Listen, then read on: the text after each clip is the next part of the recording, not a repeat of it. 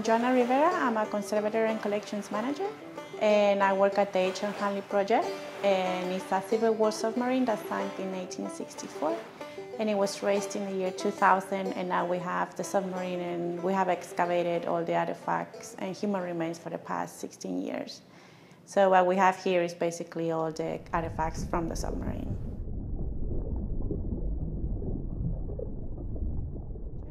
So we have basically wool, textile, wood, leather, some horn, and materials like that, rope. And these are storage containers that they will use for shipping industry. So we have a specific AC unit just for this container. And then we designed the furniture with Patterson Pope. So our big materials and some really fragile materials could be stored here in a safety way. And the design is made for our artifacts. Since our collection is not gonna grow like other museums, they grow a lot, we cannot have a set number of artifacts already that we have excavated from the submarine. So we know how much we needed in terms of furniture, and really big things like the benches that they are really long. They build furniture especially for that, so we could fit it. The same with the metals storage room. We have really, really heavy artifacts, and they were also built for that.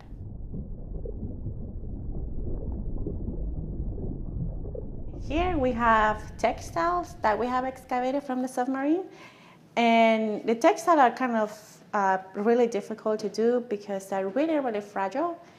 You can really manipulate them outside of the water. Everything within the submarine is waterlogged or really corroded. So imagine the submarine was underwater for 136 years. So all the water got absorbed in the organic materials. Wood absorbed all the water, textiles did. So we had to slowly remove that water without having shrinkage or warping or anything like that. But at the same time, textile is just so fragile that we can't remove it out of a vat with water. So the block cliffs that were removed from the submarine, basically they're just block of sediment and matrix containing artifacts and textile and some human remains from the crew members. They were excavated in the lab, everything done underwater, and then we slowly unfolded the textile, removed artifacts, and then we had to do the cleaning process, the rinsing process, and drying, and now they're in storage. So now the textile that is conserved and is being dried, you basically change states from completely waterlogged to dry. So they had a very specific storage environment, and they have gone through chemical treatments as well, so it needs to be really stable. So before, we used to have these boxes stuck on the old furniture, and now we have these textile drawers that is so much easier to access to them without having to remove the box, open the lid, put it on a table. Now I just pull the drawer, and it's much easier. We still use some acid-free materials to be able to cover them from, and they don't get any light. So we're not a museum, so nothing is on exhibit right now. So everything gets stored here to the environment they need. What we have here is the part of a vest that was completely covered in sediment and embedded in sediment. It wasn't unfolded like that. It was just kind of a big mat of textile concretion and artifacts, because he had his watch, he had a couple of jewelry on his pocket, so all that was together. So this is the part where you put the arm. It's just the half top of the vest. Here you have your neckline and your button line. So that's the front. And here we have the other side, but it's the interior of the vest, if you want. And we have the pocket of the vest. Here is the button line. And those lines that you see, they're just sediment. I didn't want to remove it, and the reason is that the stitching is still there for the liner. And the cotton stitches are just sitting on the wool, it doesn't go through it. So if I try to clean that sediment, I will completely eliminate the cotton stitches. That's why I kept it like that. But imagine that color, that's just sediment all covered like that. So all that had to be cleaned out. So that's what we have here. It's the best preserved in terms of clothing items that we have. Here we have our benches.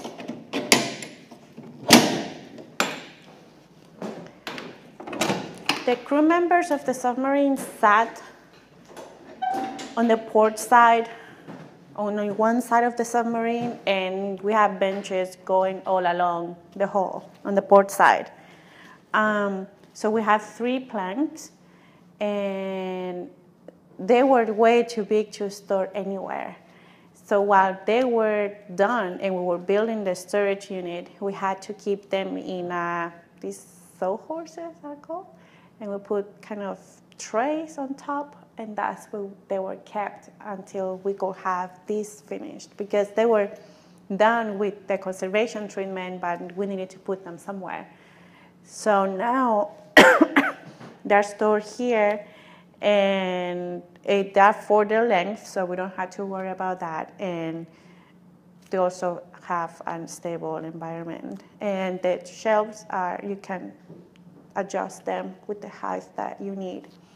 And on top, we put other wood and materials from the submarine that they were also too big for any other type of shelf. Here are really small artifacts, like have a horn comb. I don't know if you can see it. They have the individual packaging, so it's easier for us to manipulate since they're that small. We have matches. We found 4 pipes inside, and we know that they smoke them because the matches are burned. So I doubt they will smoke while they were cranking the submarine. Probably when they will rest, they will just open their hatches and smoke their pipe. And we have all kinds of wood materials. We have the shoes. We have the 16 shoes of the crew members, and belts. We have some wooden shims and wedges for the keel blocks of the submarine as well that were made of wood, so they were also stored here.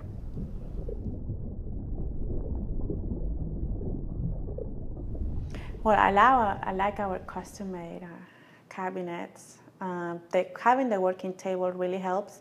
Some of the artifacts are packed in a special way. And let me see, I have one here. So for instance, we have a rubber gasket that it doesn't really react well with light or oxygen or changes of humidity. So these guys packed in a special oxygen-free microenvironment. And in order to maintain the humidity inside to a good humidity, 40 to 50%, we packed it in the room. So whatever humidity we have now, it will be within this package. Whereas if we pack it in the lab, it will be whatever we have, 70%, 80% probably we have at the lab right now. So having a working table here and being able to pack those artifacts within the room is and something that is sturdy enough is what I really like. And that we were able to work with what we wanted and not just get standard furniture. So that's kind of what I like the most. But my favorites are the drawers. So they're so easy to open, and they can hold weight. So there's not much vibration when you open the drawers either, which is really important. So here we are in the metal storage room. The metal room, if you feel, is much drier. We keep it at 20% relative humidity and around 70 degrees Fahrenheit. The metals that came out of the submarine, they were corroded. They have gone through extensive treatment to remove salts that were embedded within the metal. And after that, even though they're coated, they're still vulnerable to the environment, and they need a stable environment to prevent any corrosion happening on them. If we have fluctuation in humidity, salts that they could still trap within the metal could start reacting with that, and then you have whipping and all kinds of chemical reactions happening. So, I mean, all this is treated. We are pretty confident that they're good, but we still need to keep them storage for a long time. So what we have here are the flanges. Are made of wrought iron. They were removed from the crew compartment of the submarine. They were part of the viewing ports that they had on top of the hull. And the reason why they were removed is because we needed to remove the glass. The glass that was in those viewing ports wouldn't agree with the chemical treatment that the submarine is currently going through. So that's why we had to remove that. So we have all the viewing ports here on the bottom. We have big ballast blocks. The submarine was really a giant air bubble that they tried to submerge and dive, so they needed a lot of ballast, a lot of weight. So the majority of these are ballast blocks that were removed from inside of the submarine, and then we have some other big ones that they were removed from the outside. All these blocks have been treated, and they're made of wrought iron as well. Here we have rivets. In order to access the submarine, we had to remove the center compartment plates, the top plates. So when we removed that, they were all riveted. So all those rivets were drilled and removed. And all have been treated to prevent corrosion, and we remove salts, and they're coated. So we have hundreds of rivets because we removed several plates from the top of the submarine. And they all had to be stored this way. We have so many. Each rivet has a location, and we know exactly where that rivet came from. That's why they are stored this way. So these drawers really are full of rivets. That's why we wanted to design it in a way that we were able to store them. We have some bolts as well, some nuts, some screws that were removed from the submarine. So within all the shelves, we did wanted to have some drawers for smaller artifacts. We have part of the watch. That's the mechanism from Lieutenant George Dixon. The watch is in storage. The case itself was made of gold, but this is the mechanism and the face of the watch that they have been stored separately. These are suspenders, also from Dixon, and they're made of silver. So he had silver suspender rings. Those are the ones that hook to your pants, and those are the buckles that adjust the straps. So the buckles are engraved with his initials, GED, as well as the case of the watch. We also have binoculars over there. Those were also Lieutenant Dixon's, and that oval binoculars, which make us believe it was actually opera glasses and not field glasses like they were normally issued by the military.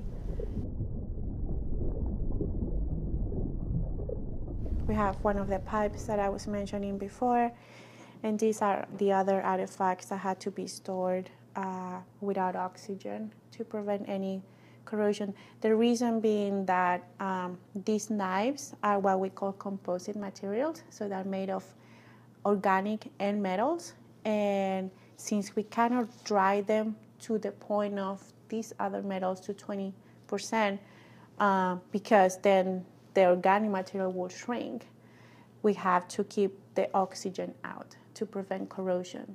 So to have corrosion, you need oxygen, you need your metal, and you need humidity. So we take one of these components, which in this case is oxygen, and we prevent corrosion.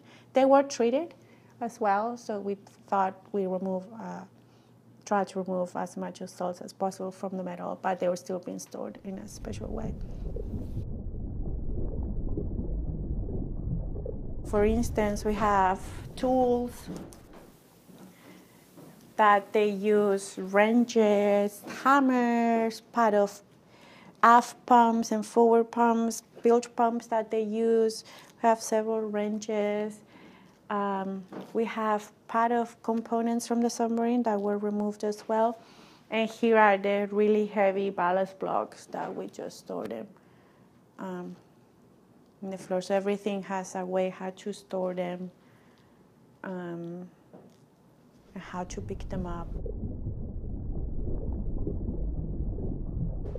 These shelves can hold a lot of weight. That's why they were made like this.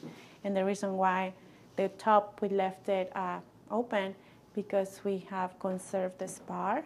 And the spar was on the tip of the submarine, held the torpedo for the attack. And it's really long, it's about 14 feet long. So we needed a really long shelf as well to store the spar. So that the shelf is open for that.